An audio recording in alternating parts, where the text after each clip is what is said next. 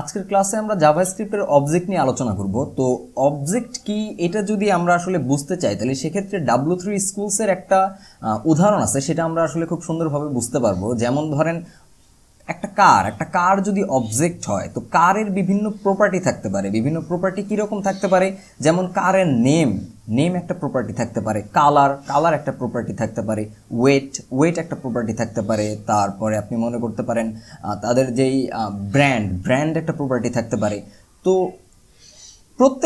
পৃথিবীর প্রত্যেকটা কারের কিন্তু এই প্রপার্টিগুলো আছে, মানে তাদের নাম কি, ওয়েট কত, তারপর কালার কি, এই যে জিনিসগুলো প্রপার্টিগুলো প্রত্যেকটা কারের আছে। কিন্তু আপনি যদি এদের মানগুলা খেয়াল করেন তাহলে কিন্তু এটা কার টু কার ভ্যারি করবে, কার টু কার আলাদা হবে। মানে এক একটা কারের সাথে এক একটা মানে কারের যে নাম এবং কারের যে মান এই দুটো কিন্তু আলাদা হবে। যেমন আমরা আমাদের হুন্ডাই দেখি, হুন্ডাই প্রত্যেকেরই একটা ওই নাম্বার প্লেট থাকে, সবারই কিন্তু নাম্বার প্লেট আছে, কিন্তু নাম্বার প্লেটের মান কিন্তু সবার আলাদা।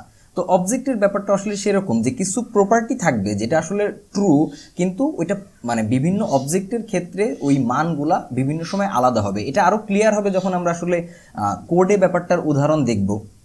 অন্যদিকে শুধু যে প্রপার্টি থাকে তা না, বিভিন্ন মেথডসও থাকে। মেথডস বলতে কি, যেমন ধরেন একটা কার ব্রেক করতে পারে, একটা কার চলতে পারে, কিন্তু এটা কিন্তু প্রত্যেকটা কারের জন্য যেমন সত্যি, আবার প্রত্যেকটা কার কিন্তু টাইম টু টাইম এটা ভ্যারি করবে, যে কখন সে ব্রেক করবে, কখন সে চলবে, এটা কিন্তু বিভিন্ন কারের ক্ষেত্রে আলাদা। বাট ওই মেথডটা সবার জন্যই আসলে সত্যি। তো আমরা ব্যাপারটা এইভাবে আসলে যদি আপনি নাও বুঝে থাকেন, আই থিঙ্ক আপনি কোডে যদি আমরা ব্যাপারটা দেখি তখন আরও খুব ইজি হয়ে যাবে।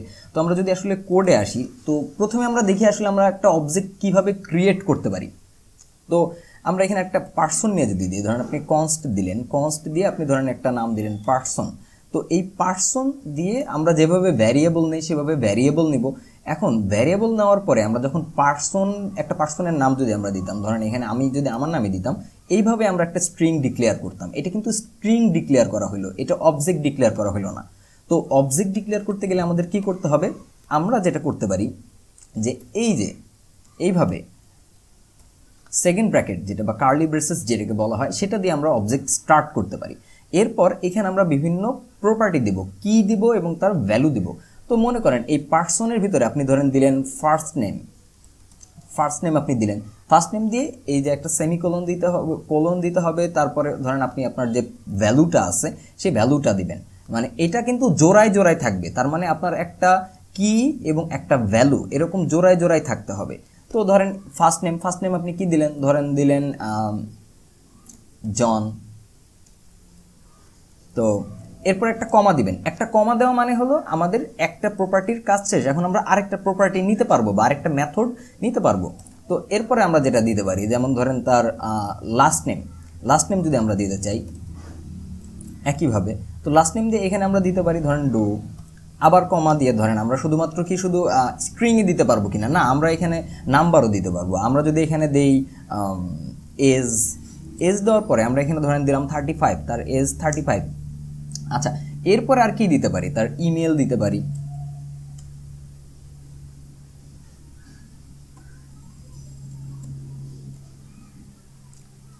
john@example.com। ওকে, আচ্ছা, এর ভিতরে আমরা যেটা করতে পারি, আমরা আবার চাইলে অবজেক্টের ভিতরেও অবজেক্ট নিতে পারি। যেমন অবজেক্টের ভিতরে অবজেক্ট নিয়ে নেওয়ার ব্যাপারটা কীরকম, ধরেন আমি দিলাম অ্যাড্রেস, তার অ্যাড্রেসও আমরা জানতে চাইতেছি। তো এই অ্যাড্রেসের ভিতরে একইভাবে আমরা যেভাবে প্রথমে শুরু করছিলাম এই সেকেন্ড ব্র্যাকেট দিয়ে, একইভাবে আবার একটা আমরা সেকেন্ড ব্র্যাকেট নিব। এর ভিতরে ধরেন আপনি দিলেন তার সিটি, তো আপাতত সিটি আমি আমার সিটি দিয়ে দিই মানিকগঞ্জ। তো এরপরে যেটা থাকতে পারে পোস্টাল কোড যেটা বা আমরা জিপ কোড যেটা বলি, ধরেন জিপ কোড আমি দিয়ে দিলাম এখানে, আমাদের যেটা জিপ কোড সেটা আমি দিলাম ধরেন 1800। ওকে, ফাইন। তো এইখানে আমাদের শেষ। আমরা এরপরে আরও আপনি চাইলে ইভেন ফাংশনও আমরা নিতে পারি। এখন এই প্রত্যেকটা কিন্তু আমাদের কোনো কাজ করতেছে না, এগুলো শুধুমাত্র আপনাকে ইনফরমেশন দিতেছে। যেমন first name John, last name do, age 35, এগুলো ইনফরমেশন দিতেছে। এগুলো কি কোনো কাজ করতেছে? এগুলা কোনো কিন্তু কাজ করতেছে না, এগুলা ফাংশন না। তো আমরা যদি আসলে ফাংশন নিতে চাই, যদিও আমাদের ফাংশন নিয়ে এখনো ক্লাস করানো হয় নাই বা ক্লাস দেওয়া হয় নাই, ইনশাল্লাহ সামনে খুব দ্রুতই আমরা ফাংশন নিয়ে ক্লাস দিব।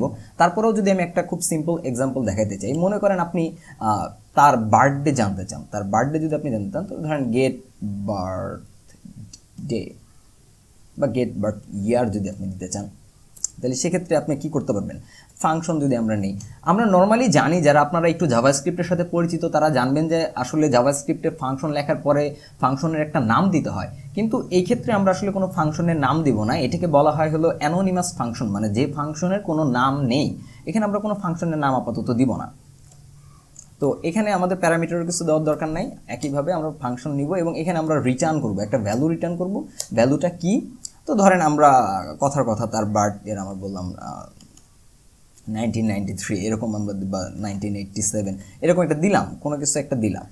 তো দেওয়ার পরে এটা আমরা রিটার্ন যদি করি, এখন প্রশ্নটা হইতেছে যে এই যে আমি একটা অবজেক্ট ক্রিয়েট করলাম, পার্সন নামে যে আমি একটা অবজেক্ট ক্রিয়েট করলাম, তো এই পার্সনের যে ডাটাগুলো আমাদের আছে সেই ডাটাগুলো আমরা অ্যাক্সেস করতে পারবো কিভাবে।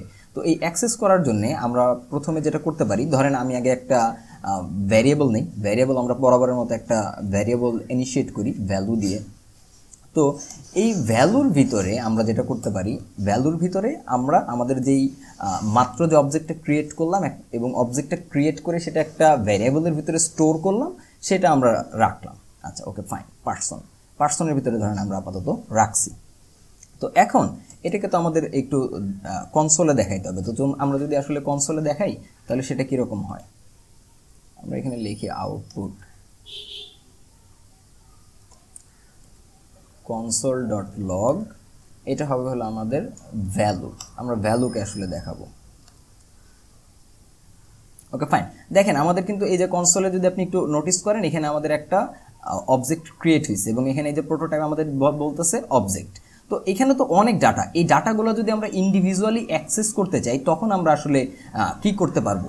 তো আমরা যদি স্পেসিফিক ভ্যালু চাই, স্পেসিফিক ভ্যালু আমরা কিভাবে পাইতে পারি সেটা আমরা হলো এখন আসলে দেখব। তো আমরা এখানে ভ্যালু ইকুয়াল টু ধরেন পার্সন, এই পার্সনের আপনি কোন ইনফরমেশনটা চাইতেছেন, ধরেন আপনি ফার্স্ট নেমটা চাইতেছেন, আমরা যেটা করতে পারি একটা ডট দিয়ে ফার্স্ট নেম যদি লিখি তখন আমরা দেখবেন কি পাই, আমাদের কনসোলে কি শো করে, জাস্ট তার ফার্স্ট নেম শো করবে, জন যেটা সেটা শো করবে। এখন এইটা এই ডট মেথড ছাড়াও, এটা ছাড়াও আরেকটা ওয়েতে আপনি পাইতে পারেন, সেটা কিভাবে, সেটা হলো একইভাবে আপনি পার্সন লিখলেন, পার্সন লেখার পরে আপনি মানে থার্ড ব্র্যাকেট দিবেন এবং থার্ড ব্র্যাকেটের ভিতরে আপনি ধরেন আপনার যেটা এবং এরপর একটা এই কোটেশন যেটা আছে সেটা দিবেন, তারপরে ধরেন আপনি লাস্ট নেম যদি লেখেন, লাস্ট নেম সেভ যদি আমরা করি ডো, এটা আমরা পাবো। যদিও আমি রিকমেন্ড করব এই পার্সন ডট ফার্স্ট নেম যেটা, এই যে এই ডট মেথড যেটা ডট যে সিস্টেমটা, সেটা ফলো করার জন্য আমি আপনাদের বলবো। আমি আসলে এটা সাজেস্ট করব না, আমি সাজেস্ট করব এটা, তবে দুইটাই ভ্যালিড, আপনারা চাইলে যে কোনোটাই আসলে ইউজ করতে পারবেন। তো এরপরে আমরা যেটা আসলে করতে পারি যে ধরেন আমরা যদি এজ পাইতে চাই তাহলে কি আমরা করতে পারি, একইভাবে আপনারা হয়তো গেস করতে পারতেছেন, তাহলে পার্সন ডট এজ এটা আমরা নিতে পারি এবং আমরা যদি সেভ করি আমরা পাবো হলে এখানে 35। এখন আমরা একটু কমপ্লেক্সে যাই। এখন ধরেন আমরা এই অবজেক্টের ভিতরে আবার আরেকটা অবজেক্ট বানাইছি, তার মানে পার্সন ডট অ্যাড্রেস, তার ভিতরে আবার আছে সিটি জিপ কোড। তো এটা আমরা কিভাবে পাবো, সিম্পল, ভ্যালু সমান সমান পার্সন ডট অ্যাড্রেস, তাহলে আবার ডট দিয়ে আপনি কি চান, সিটি চান নাকি জিপ কোড চান। আমরা যদি সিটি লিখি তাহলে দেখেন আমাদের সিটি পাবো আমরা মানিকগঞ্জ, অ্যাজ এ স্ট্রিং হিসাবে এটা পাবো। তো আমরা যদি আবার এই value equal to person dot address dot zip code চাই, তখন আমরা কি পাবো, তখন আমরা 1800 পাবো, খুবই সিম্পল। আচ্ছা, তো এখন আমরা যদি এই যে ফাংশন যেটা আমরা ক্রিয়েট করলাম 1987 যেটা, এই ফাংশনটা যদি আমরা আসলে পাইতে চাই তাহলে সেক্ষেত্রে আমরা কিভাবে করতে পারবো, এবং আপনারা অলরেডি একটু পরিচিত হয়ে যাবেন। আমরা দেখবেন যে আমরা যে ম্যাথডস আগে বলছিলাম, স্ট্রিং ম্যাথডস, নাম্বার ম্যাথডস, এবং সেখানে আসলে আমরা একদম এক্স্যাক্ট এই সিস্টেমই ফলো করছি। হয় আমরা যেমন আমরা বলছি যে ধরেন কি বলা যেতে পারে, স্ট্রিং 1 ডট লেন্থ এরকম, বা স্ট্রিং মেথড আমরা যখন বলছি যে আবার ডট পুশ, এরকম অনেকগুলো মেথড আপনি যদি ভিডিও দেখে থাকেন, আমার আগের ক্লাসগুলো দেখে থাকেন, সেখানে আপনি এগুলো দেখবেন, খুব ন্যাচারালি এগুলো দেখবেন। তো এখন ধরেন আমরা চাইতেছি যে এই ফাংশনটা যেটা আমরা ক্রিয়েট করছি গেট বার ইয়ার নামে, সেটা আমি আসলে এখন এখানে এক্সিকিউট করব। সেটা আমি কিভাবে করতে পারি? তাহলে একইভাবে আমার পার্সন তো দিতেই হবে। তারপর এই যে ফাংশনটা আছে, যদি আপনার একটা অবজেক্টে জাস্ট ওই ইনফরমেটিভ জিনিসগুলো থাকে, মানে যেটা ফাংশন না, কোনো কাজ করবে না, সেটাকে বলবো হলো আমরা প্রপার্টি। আর যেটা কোনো ফাংশন বা কাজ করবে সেটা হলো আমাদের মেথড। তো আমরা এখানে একইভাবে লিখবো যে গেট বার্থ ইয়ার। তারপরে কিন্তু এইভাবে জাস্ট যদি আপনি দেন তাহলে হবে না, এইভাবে দিলেই হবে না। আমি যদি এখানে দেখাই আপনাকে, দেখেন এখানে কিন্তু এই যে এরকম আসতেছে, এটা আমরা চাইতেছি না। আমাদের এখানে কিন্তু ফাংশনের যে ফার্স্ট ব্র্যাকেট দিয়ে দুইটা ফার্স্ট ব্র্যাকেট দিতে হবে ফাংশনের, সেটা কিন্তু আমাদের দিতে হবে খেয়াল করে। এখন যদি আমরা দিই, আমরা কিন্তু 1987 পাবো।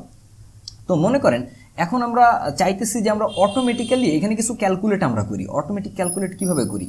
তো এখনকার সাল কত? 2019। আপনি চাইতেছেন এইখান থেকে আপনি বাই ডিরেক্ট যে এজটা আছে, মানে তার যে বয়সটা আছে, সেটা আপনি বিয়োগ করে দেবেন। সেটা আপনি বিয়োগ করে দিয়ে যেই সালটা পাওয়া যায় সেই সালটা রিটার্ন করবেন। তো আপনি যদি এখানে এজ লেখেন, আপনি কনফার্ম একটা ইরর পাবেন। দেখেন এই যে ইরর, কারণ আপনার এই যে এখানে কিন্তু এজ ইজ নট ডিফাইন্ড। আপনি কিন্তু এজকে এখনো ডিফাইন করেন নাই। এজ বলে কোনো ভ্যারিয়েবল আমাদের নাই। এটা আমাদের আসলে সেই স্কোপ নিয়ে আমরা এখনো আলোচনা করিনি যদিও।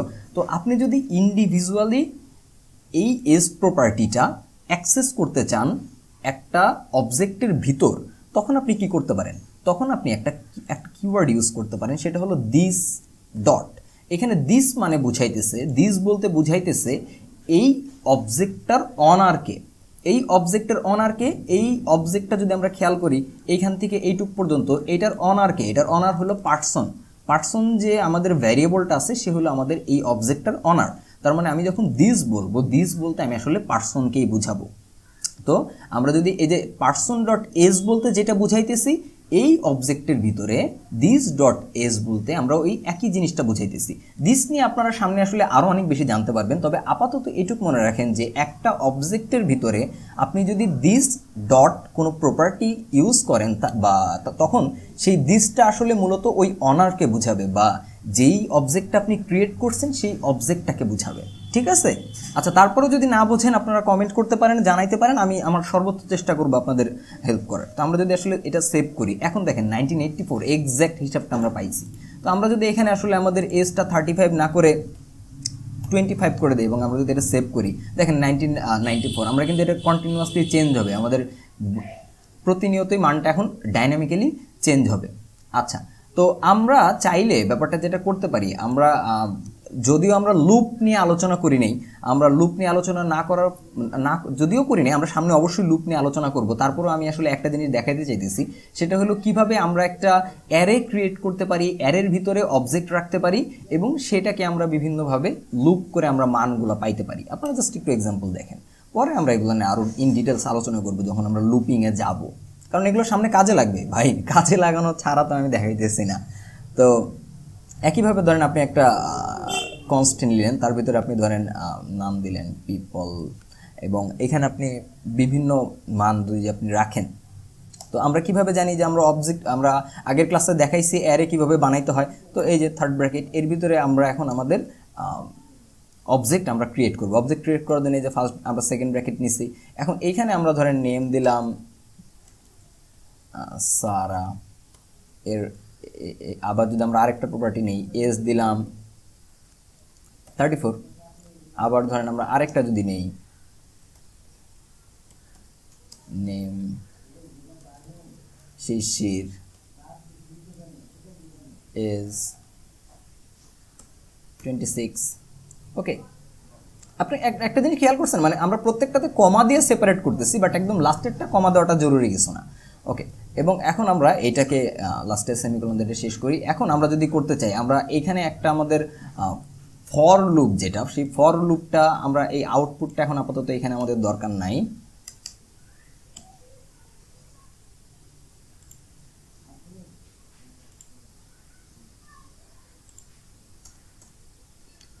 আচ্ছা, তো আমাদের এখানে কিন্তু একটা অ্যারে ক্রিয়েট হয়ে গেছে। এখন আমরা এই অ্যারেটার ভিতরে আমরা চাইতেছি কি একটা আমরা ফর দিয়ে এটাকে লুপ করে এটার মানগুলো আমরা প্রিন্ট করব।